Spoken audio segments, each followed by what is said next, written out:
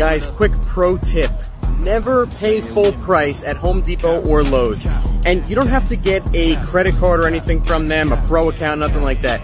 Go online, search printable Lowe's or printable Home Depot coupons. You could buy individual coupons for 10% off, 15% off, sometimes even 20 or 25% off. You could be saving massive, massive amounts of money when you are going to Home Depot to buy, you know, big time purchases like appliances or things like that. You can get $250 off, 25% off. Check it out, and yeah, that's your pro tip of the day.